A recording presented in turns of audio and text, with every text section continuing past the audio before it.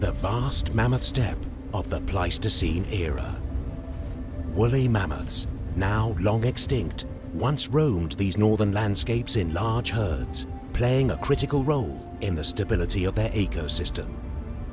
In the last half-century, however, these permafrost regions have begun to thaw at an alarming rate due to climate change and the loss of this keystone species. Over the last decade, humanity has made significant advances in understanding DNA and the field of genetics.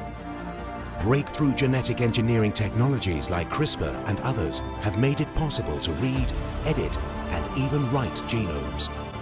Combining these modern genetic engineering technologies with ancient mammoth DNA recovered from frozen specimens allows for the de-extinction of the woolly mammoth genome.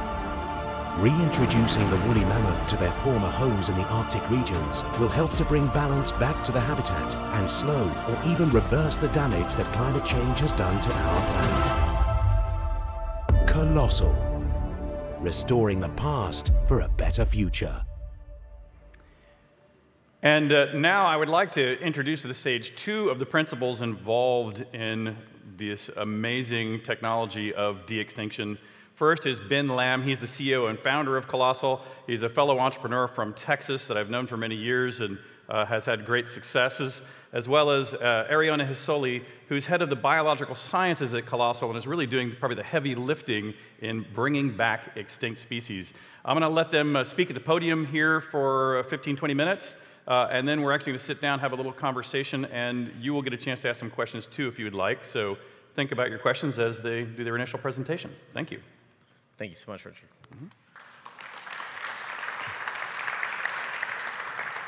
I'm Ben, this is Eriona, and I think Ken couldn't have done a better job telling you about how everything's going to die and extinction, and then we're going to tell you that we think we can go the other way. So this journey started actually about 10,000 years ago. I started working on it about 4 years ago. Eriona started working on it, 7 years ago with George. And it's been a whole cast of characters that have really been involved in the in this event. One is obviously the incredible scientist, the Russian scientist Sergei Nikita-Zimov, from Ben Mezrich, who's been chronicling the whole thing, to George Church, to Ryan Phelan and Stuart Brand from Revive and Restore. There's just been an incredible movement around about what's possible using genetic rescue in de-extinction. And so I mentioned George, and I think Richard definitely mentioned George briefly earlier. But George, if you don't know him, he's the father of synthetic biology, the lead geneticist at Harvard University, and he's the one that really, I guess, took the opportunity to bring all these people together and really start the movement of bringing back the woolly mammoth for the purposes of Arctic rewilding. And if I could throw in a comment here, Ben, as we discussed, I just find it interesting to note that my wife, Letitia, we happen to be investors in SpaceX, and my wife was with Elon Musk about 10 years ago, 7, 8, 10 years ago, and said, hey, Elon, we're big fans of you. Who is the one person on Earth that we should talk to other than you about the future who's going to really change the world going forward? And he mentioned one name, and that one name was George Church. So we also had gone out about the same time to go visit George Church, and obviously we were very excited when these guys got together and started Colossal. Yeah, and George is amazing. If you don't know George, he's not only a genius, he's also super interesting, funny, and kind of weird. And so he's awesome. He's just great. And so the momentum really started in 2013 when this group of incredible folks came together and launched the first TEDx de-extinction event. And in that kind of event, they had speakers from a wide variety of species talking about the thylacine, the passenger pigeon, the dodo, and obviously George talked about the mammoth. But what was really clear about leaving the presentation from George was that every single person left and thought, wow, we actually have the technologies to do this. We have a purpose to do it for Arctic rewilding, and it really just needed focus and funding. And that really created an opportunity from filmmakers and others to start pouring resource dollars into the research and helping them go on their first adventure back to the Arctic to Russia. And this is essentially my journey to the extinction. I was finalizing my program in grad school, and I was looking at various postdoc opportunities for me when I was reading about George Church and his efforts for the extinction and how to do that through synthetic biology, and I was mesmerized. And mammoths changed my life afterward. So I got a chance to travel with him in 2018 to Siberia. We traveled across 14 time zones, 4,800 miles, and it was incredible. It was an incredible journey. We were there with a film crew. We were there with Stuart Brandt, who's a writer, a conservationist, former editor of Whole Earth Catalog, and founder of Long Now Foundation. And he's an incredible figure. And the documentary was called We Are as Gods, which we are not, but we are learning from the best, I guess. And we got a chance to meet the Zimovs, the Sergei and Nikita Zimov, who run the Pleistocene Park around Chersky. And it was an incredible journey. They have been instrumental advocates of returning to biodiversity on a mammoth steppe ecosystem. So it was an incredible journey for me as well. And you can see here George. George really reveled into the discovery of the past. Essentially, our work has benefited a lot from the work of Yakutian scientists and mammoth tusk hunters who have found some of the best specimens out there. And here is shown, so we took a lot of boat rides, a lot of trips around Pleistocene Park. We went into these ice caves that locals use to store fish, but also for measurements. Scientists use for measurements for permafrost changes. And so we learned a lot, and I think this particular journey drew the attention of a lot of media. But more importantly for us, we were actually able to sample some of their best specimen, which is shown in the next picture as well. This is me in a cold room, and George took a picture of me next to the skull of a woolly mammoth. These specimens were very, very well preserved. We were able to sample them, and the flesh was quite juicy, actually. But in this case, there was actual fur in the room.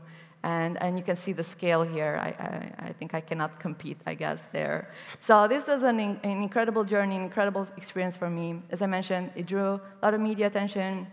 We were also subject of a documentary on 60 Minutes, which is what essentially drew the attention of Ben, and it started the whole Colossal's de-extinction journey to actual de-extinction actualization. Yeah, and I think Kent talked a little bit about the fate or the luck that humanity has with the asteroid impacts, but this was definitely fate. So I had been talking to George for, I guess, 2 or 3 months at the time. I'd been to the lab a few times. I literally got back, and I was running a different company at the time, and I was like, can I go raise money for elephant conservation and de-extinction? And in that process, I got home, was starting to talk to my wife, and then I got this a random call, and it's like, I think the guy that you just met with is on 60 Minutes talking about mammoths. So I turned on the TV, and sure enough, and this happened literally the day I got home. And so it was definitely a cosmic fate that I guess forced it. And that next morning, I texted George and said, I'm in. Let's go figure out how we bring back a mammoth. So how do we get from extracted DNA to an actual living mammoth? And I think I have to say, it's no easy task. It's no walk in Pleistocene Park, by no means. But we start with just a lot of specimen, and that includes living elephants as well as woolly mammoths. And we have, on the woolly mammoth specimen alone, over 50. And we continue to sequence elephant specimen that we receive from our partners and collaborators. So we create this whole genome profiles of the specimen we have. We analyze them computationally. We tabulate all these results, especially focusing on the ones that are fixed. That means these DNA changes are different, and that's what make woolly mammoths different from their closest living relatives, which are the elephants. And then we try to narrow down to a list that actually correlates with some of the phenotypes that give us the clear cold adaptation traits, such as shaggy hair, dome-shaped cranium, the curved tusks, cold temperature resistant, and fat deposits. And what you do is you actually use cutting-edge DNA editing technologies that we license, and we work in collaboration with a church lab at Harvard. And we introduce these components into the cells. We enrich, we screen cells, we use next-generation sequencing technologies in order to actually make sure that their edits are correct. And then we get to the testing stage where we validate that these edits are associated with phenotypes through various functional assays. And then once we actually have validation at the cellular and animal level, animal model level, then once we have those validation of the traits, we will move on to nuclear transfer, embryo generation, implantation into a surrogate, healthy surrogate, and the gestation. And of course, the early steps would be to use healthy surrogates, but what Colossal wants to do is move away from using endangered species completely for their conservation. And for that, which we'll be talking a little bit about later, we'll be using in vitro gametogenesis and ex utero technologies. And one of the things, like you probably all heard the phrase, it takes a village to raise a child. It takes a lot more than a village. It takes a worldwide effort to build a mammoth, and we're very, very grateful for our collaborators across the world. We've got incredible bioethicists, conservationists, leading scientists in various fields. We have Richard, and so we're very, very grateful for it. And even in the last 2 days, there's been several of you that I think may also join our scientific advisory board, so we're very grateful for you guys. And if there's anyone that after this presentation wants to talk about collaborating, it's really, really important. And just a key point on that I wanted to point out is, like, you know, we've done a lot. We have over 54 mammoth genomes in our possession. We think we have the largest set of sequenced genomes in the world for mammoths, and that's come largely from some of our excavations as well as our partner collaborations. But we were planning to go back to Yakuts this summer, and given the conflict that's happening right now in Ukraine and Russia, that's impossible. And so it's really the partners that have helped step in and help solve that. And so, like, when I gave some of this data to Richard, Richard said, why don't you come to Alaska with us? And in fact, for those of you who have been following the club calendar, we're going to hold our next board meeting in September up in Alaska. And so they've already actually been in touch with the folks that run a site up there called the Boneyard, and the researchers up there that are pulling out woolly mammoths in Alaska, and are thinking of rewilding. In fact, discussions have gone not only from an extraction standpoint, but all the way up to how can we help reintroduce the woolly mammoth back into the wild. So the club has, and its outer membership is really already stepping in a big way. We just couldn't be anywhere without our partners, so we are just super grateful. And then also our incredible team. So in our 8 months since launch, we've actually stood up 3 labs. We've hired 70 people. There's and we're hiring more, across everything from embryology and cloning all the way through sequencing and computational biology, and then actually editing itself. And so we're very, very grateful to hire this incredible, diverse team from across the world. And Eriona is going to talk a little bit about some of the there's a lot to cover in the science, we don't have forever, but Eriona is going to cover some of the major things that we're working on her team. Yes, let's get a little bit deeper into the actual workflows that we use at Colossal. We start, of course, with the help from great partners and collaborators who share with us this very, very precious specimen from various elephants throughout the zoos. And so we have a combination, of course, of male and female elephants, and of course, African and Asian elephants. Those are the closest living, especially Asian elephant, are the closest living relative to the woolly mammoth. But we're also interested in conservation, and so we would like to actually collect specimen and sequence the other all existing elephants. And in fact, we're just from the previous slide, we are collaborating with the Vertebrate Genome Project in order to sequence, make telomere to telomere high-quality reference genomes for all existing elephant species, African, Asian, Bornean, and forest elephants. And so we collect tissues, we derive the cell lines, and then those are our input for our workflows, which is they will be edited, they will be screened, they will be sequenced, and then there will be multiplex edited. So this is an iterative cycle that we use in order to implement all the edits that we want. We also run kind of like a mini zoo, a mini frozen zoo at Colossal, where we collect these specimens both for our de-extinction efforts and for conservation. So we start with tissues, and we generate thriving, growing elephant cells that will be used for sequencing, as I mentioned, our reference genome work with the VGP, but as well as our editing work. This is an overview of the workflow of the editing. We use gene editing technologies, of course, not only CRISPR-based, but mostly CRISPR and base editing-based. And we start with cells. We deliver the CRISPR or gene editing component. We screen these cells. We use next-generation sequencing technologies after these cells have been enriched. That increases the efficiency of the editing and making sure that there is an actual correct edit versus screening for cells that have also off-target effects. So we would like to eliminate those from the population of desired targets. And then we use computational tools in order to analyze and screen the best cells we can get with all the edits that we desire. And one of the big things that we're focusing on, because a lot of the team is also some AI folks and some great engineers, is then how can we operationalize and systematize the process for de-extinction, and how can that also apply to human healthcare? So a lot of the great findings that we're getting out of this, we're now looking to apply to human healthcare, which we think is really fascinating.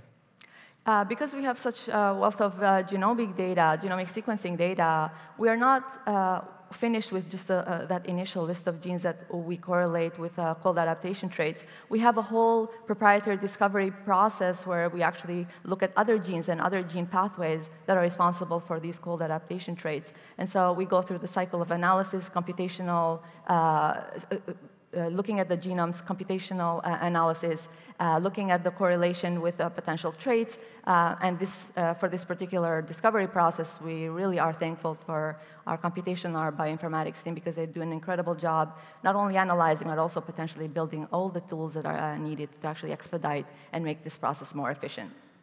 I guess you want to talk about the iPSC work. Yeah, and I mentioned a little bit about our cell work, and I briefly alluded to our in vitro gametogenesis and ex utero development, but to develop those kind of functional assays with these powerful cells that are called pluripotent stem cells, you need to actually derive the pluripotent stem cells, not just go and harvest them from the animal. And here, you probably have, some of you at least might have heard of induced pluripotent stem cells, which are very, very similar to embryonic stem cells. In fact, I think they revolutionized the field of stem cell biology. But they've been somewhat finicky and tricky to derive elephants' iPS cells. And we have partially, what we call partially reprogrammed, because we're actually still characterizing the cells, African elephant, but no one has ever derived Asian elephant iPS cells. So this is, we're very excited to show just some promising images of Asian elephant iPS cells that will actually be crucial to our work for in vitro gametogenesis and functional assays. So very, very excited about this image. We're still characterizing and sequencing, but hopefully that work will be completed in the next few months. This is the first time, as Eriona mentioned, that we've ever shown it outside the lab. It is my favorite slide in the deck, just because the ramifications, not just for the Mammoth project, are pretty impactful, but also how it can help for conservation. We're pretty excited. And so a little bit about, why should we do this? Like, how does this help not just, bring back the mammoths, which sounds cool and interesting, but why should we do this? How does this help elephants, and how does this help the broader kind of ecosystem? And so we're really kind of focused on three big areas as it relates to elephant conservation. One is attacking different issues that elephants are currently facing, one being disease states, two is Arctic rewilding, and then three is then building advanced gestational technologies, which we have the science to do. We just haven't had enough focus and funding and engineering support to really to make some of these breakthroughs that could be revolutionary for species preservation. And so one of those is EEHV. I didn't know this until I started working with George a few years ago on this project, but EEHV is a herpes virus that kills about 25% of all Asian elephants, which are endangered, at the time of weaning, when they're moving off their mother's milk.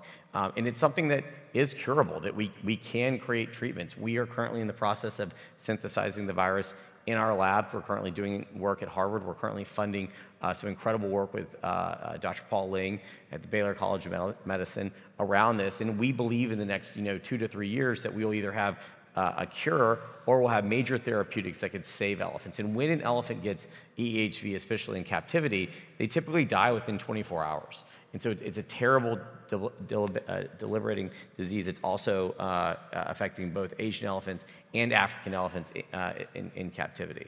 And then in addition to that, Arctic rewilding is a second major tenet of what our long-term goals with the project are. Yeah, what excites me more is actually our conservation efforts. But beyond that, at the macro scale, we look at what could the elephants reintroducing, rewilding, do for the environment. And we, of course, are inspired by the work that's been done, as I mentioned before, in Pleistocene Park, this mini geoengineering project, where we try to keep the biomass that's deposited in this permafrost, this organic biomass layer that is actually going to, as the permafrost thaws, going to be released in the atmosphere in the form of carbon dioxide and methane, which is a very, very powerful greenhouse gas. So we want to keep these deposits trapped where they are supposed to be. And in order to do that, the reintroduction of this, of the megafauna, because they supported such a rich, diverse ecosystem, the mammoth steppe ecosystem, we believe that reintroducing them would be able to actually combat. Mammoths are pretty big, so we want to get rid of the coniferous trees. And, you know, as Ben likes to say, we're not against trees. We're not against trees. We're against small, inefficient, slow-growing coniferous trees with dark bark that permeate heat in the permafrost. But the shrubs and the taiga are very slow carbon and nitrogen cycling, so replacing them with a grassland ecosystem actually is more beneficial to supporting a more biodiverse life. And in addition to that, the clearing of the steppe, you can actually grow more grassland when during snowfall, the light and heat is reflected back, so you see like there's a mitigation of the albedo effect. And in addition, all the animals that you introduce into the park trample through the snow. The Asimovs have peer-reviewed work where they show that the surface layer of Earth actually is cooled by 2 to 10 degrees if there are larger animals that trample on the snow that actually make sure that the colder temperatures penetrate deeper. So all these are mitigating effects for the environment. As I said, it's a great project in terms of when you look at the conservation efforts, but also down the line with potential at the macro scale with Arctic rewilding efforts. And then the last part, as it affects not just elephants, but potentially all critically endangered species, is assisted reproductive technologies. Ultimately, here's a render of a artificial womb. We have a 20-person team that's working on ex utero development, specifically focused on marsupials and in mammoths and in elephants. But I think from what you've heard a little bit of what we're working on, if you start to look at the gametogenesis and the stem cell reprogramming, the genetic rescue technologies, the great work that the VGP and other people are doing with sequencing, you combine that with technologies like artificial wombs and whatnot, you really are starting to get not just a de-extinction toolkit, but a species preservation toolkit that can be used across a myriad of different species. And one really critical fact that we learned early on is that some of the models that we've seen is that we're going to lose up to 50% of all biodiversity between now and 2050. I think you've heard that from various different folks here in their different fields. But I think that humanity does have the technology together to arm conservationists with new tools to combat it. And I don't know if many of you have seen this photo. This is a picture of Sudan, the last male northern white rhino that passed away a few years ago. Lucky enough for scientists and Dr. Hildebrandt and a few others that we collaborate, actually were able to get sperm cells from Sudan and others before they passed away. And here's a picture of Najin and Fatu, the last two northern white rhinos that are female. And so without genetic rescue, without some of these advanced technologies that we're developing and that others are developing, these animals are currently functionally extinct, and they will go extinct. But if we can build this de-extinction toolkit on our path to the mammoth, we think that we can help certain species like the northern white rhino grow 10 to 20 of them in a lab, and then work with incredible conservation and rewilding experts to reintroduce them ethically back into the world. And then, last but certainly not least, they're not alone. It's constantly accelerating. I think everyone's seen what's happened in Australia in the last few years with climate change, with the wildfires, with the pictures of koalas. Now the Australian government's devoting tens of millions of dollars every single year to protect habitat and protect a lot of their marsupial species. And then, Lonesome George, the same, is becoming an iconic species, member of the De-Extinction Club, where he went extinct in the Galapagos. And so this isn't just mammals that are being affected; this is all species. So that's what we're working on. We're really excited about being on our path to de-extinction and then on our path to species preservation. All right, so first say thank you, if you would, to Ben and Eriona. Come around here. And I'd like to start, we're just going to take a few minutes for questions. I know we are pushing close up here against our lunch break. But one of the things I want to start with, something we covered at South by Southwest. I had the great pleasure to speak with these two folks just a few months ago at South by Southwest, when the company had only at that time been fewer months in existence. 4 months old, yeah. 4 months in existence. And even at that point, you showed a slide there.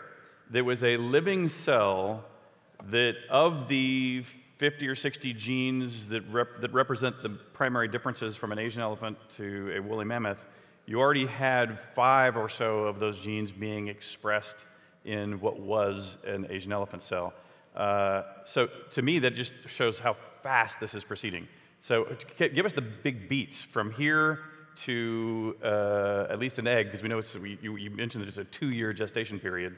What are the big beats between here and an embryo?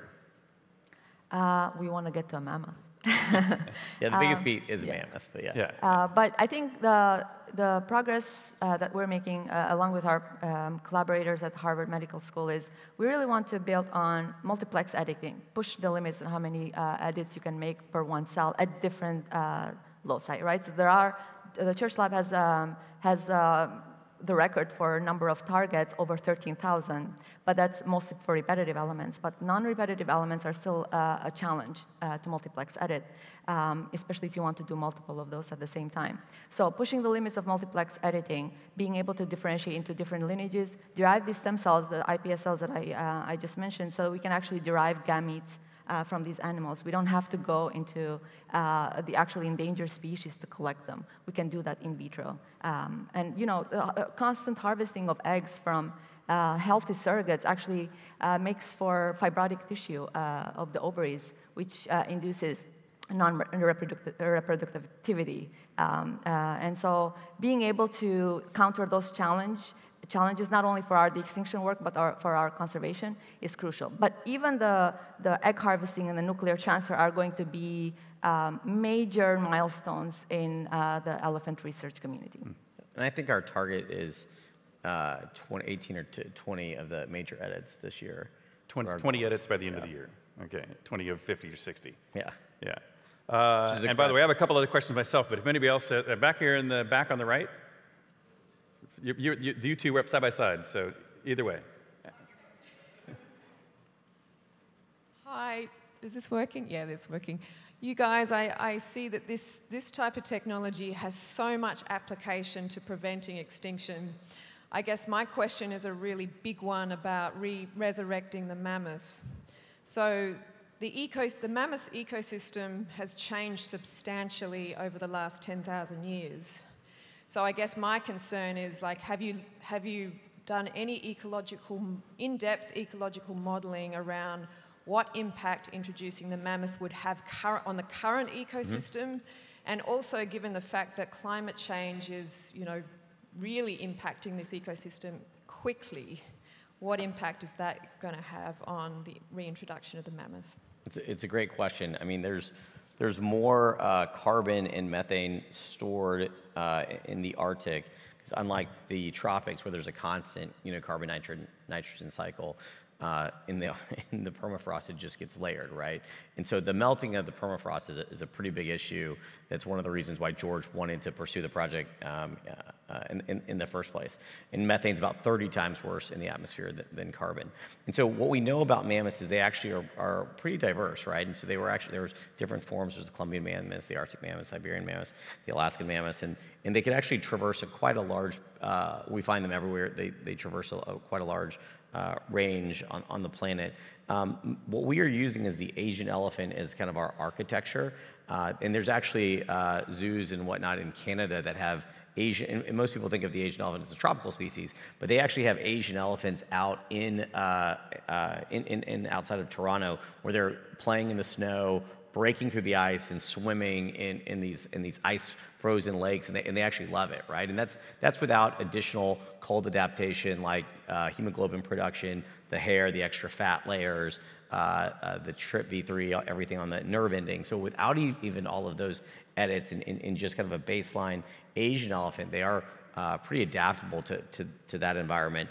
We still have parts of the Arctic that get to similar temperatures, so -20 to -40 is still pretty consistent up there. And our goal is the fact that climate change is happening and that environment is changing is actually, I wouldn't say it's a negative. It is one of the reasons why we've been really focused on it, and we've been collaborating, as Eriona mentioned, with Sergey and Nikita Zimov, that have several decades of data of showing about how permafrost rewilding using herbivores, how it actually works and how it can lower the temperature of the ground up to as far as 10 degrees, which is significantly higher than the tipping point that the world seems to be focused on, as well as